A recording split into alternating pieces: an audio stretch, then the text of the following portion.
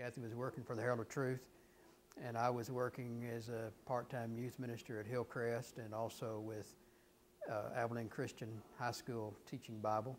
We had gone through Christian homes and decided that we wanted to adopt a child, and he was 3 weeks old when we got him in 1973, and after about 6 months is when we first found out that he had a problem with his development. I took Scottie in according to Christian homes for the last checkup, and that's when the doctor said, "Give him back." Scottie got the diagnosis cerebral palsy. He was microcephalic, opposite of the children with the water on the brain. He was opposite of that. He had told her that he was mentally retarded, and we, of course, were a little bit shaken up at that particular point, but our decision then was if it was our own child, we wouldn't give him back, so we decided to go ahead at that particular time and go through the adoption.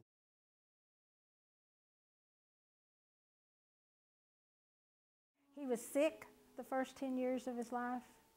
I mean, every week we saw a pediatrician. And the first 4 years of his life, he didn't sleep.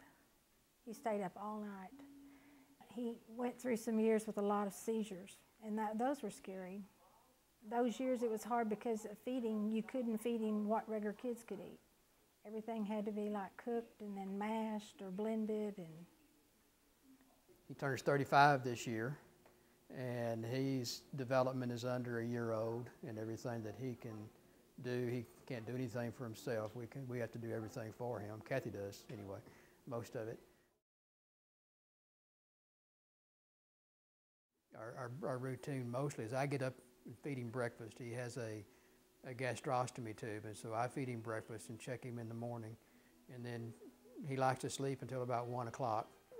Kathy gets him up. She has to carry him in here. He weighs about 125 pounds, and she carries him in here and lays on the floor, and she has to feed him his lunch and then make sure that he's changed. She watches him.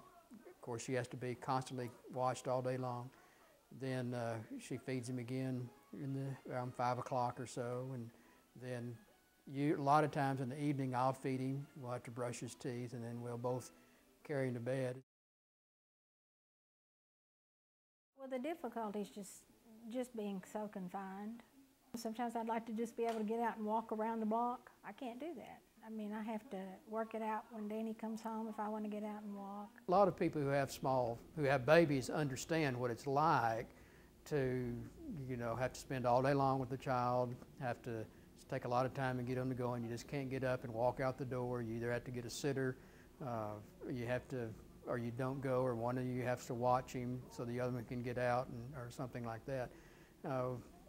We've basically been taking care of a child for 35 years. It requires the same thing. So whereas most parents look forward to being 5 years old and going to kindergarten, we're 7 times that, and we haven't gotten to kindergarten yet.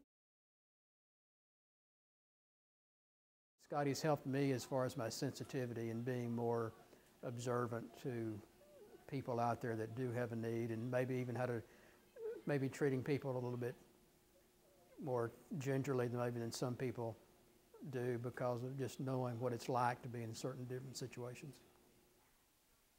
He can't tell me things, but we know a lot of things about him, and it's just special.